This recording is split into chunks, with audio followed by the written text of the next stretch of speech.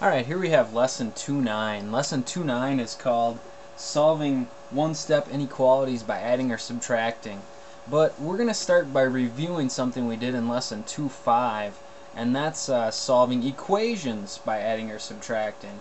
Now, let's start. Let's take a look at this one. If we have m plus 7 equals negative 3, our goal is to get that variable by itself. We want to get the m, get rid of anything else that's hanging out with the m so that we just have left the m. We don't worry about this negative 3 over here. Find the variable, look at what's hanging out with it. Okay? We're not interested in the negative 3 at this point. We look here, we have a plus 7. What's the opposite of plus 7? How do we get rid of plus 7? By subtracting 7. So minus 7 here.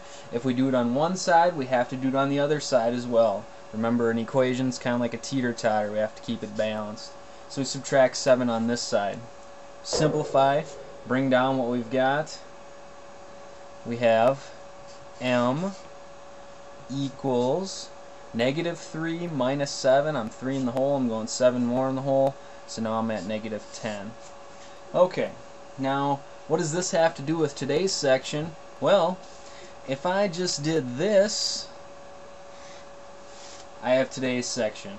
Okay, exactly the same stuff, except rather than the equal signs coming down, I've got inequality symbols coming down. Okay, otherwise it's exactly the same as what we've done before.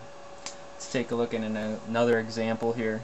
Let's say we have x minus 5 is greater than, how about 17?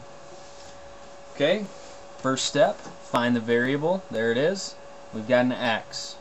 What's hanging out with the x? Ignore this other stuff right now. What's hanging out with the x? A minus 5. How do we get rid of a minus 5? Do the opposite. Opposite of minus 5 is plus 5. Add 5 on this side. Do the same thing on the other side.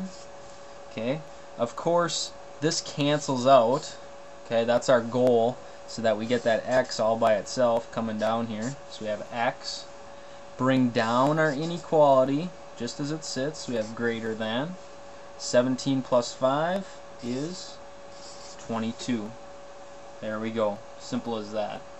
Okay, then they ask us to graph these as well, so we can graph them. Make our little graph. This is what we did in the previous section.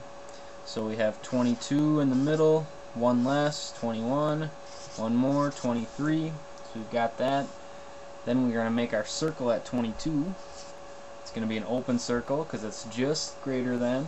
And we're going to draw our line going to the right. These numbers should work. 23, put it in. 23 is greater than 22. That works. We could also take that 23, put it back here. 23 minus 5 is 18. 18 is greater than 17. Hopefully that gets you there. It's pretty straightforward.